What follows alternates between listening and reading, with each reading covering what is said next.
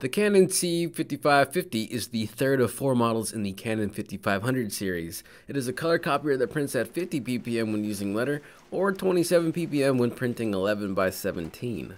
Its max paper size is 12 by 18 and standard paper capacity is 1200 sheets. The heaviest paper this machine can print is 110 pound coated out of the bypass tray, which can hold up to 250 sheets. Lastly, unlike the C5535 and the C5540, this model uses a 20 amp plug-in. For different configurations, you can add one of these options. On the right, you can add a single cabinet that can be used to store paper and toner. In the middle, you can add a cassette feeding unit, which will bring your total paper capacity to 3,650 sheets. Lastly, on the left, you can add 2 more trays, bringing your total paper capacity to 2,300. You can only select one of these 3 choices you see. But no matter which option you choose, you can always add a paper deck unit, which holds 2,700 sheets by itself. For finishers, you have 3 to select from. The inner finisher will allow you to staple up to 50 sheets when printing, or 5 sheets of staple free. You can also staple up to 40 sheets when using staple on demand. But remember, the thicker the paper, the lower the maximum amount of sheets you can staple. Lastly, an optional 2 to 3 hole puncher can be added to the internal finisher. The external staple finisher can staple 50 sheets when printing, or 5 sheets of staple free. You can also staple up to 50 sheets when using staple on demand.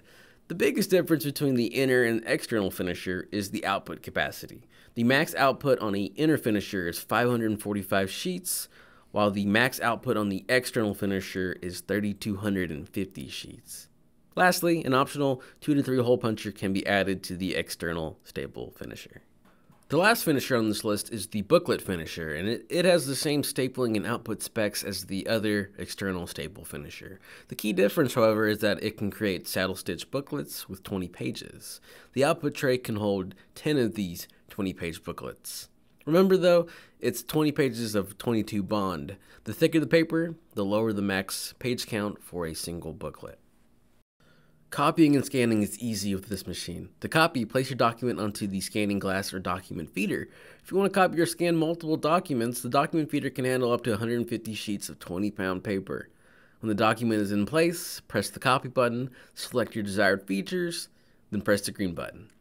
If you're interested in using the scan to folder feature, this machine comes standard with an even better version of scan to folder called Advanced Box. Advanced Box allows your copier to store any file type on it, then allow any computer on your network to communicate with that copier.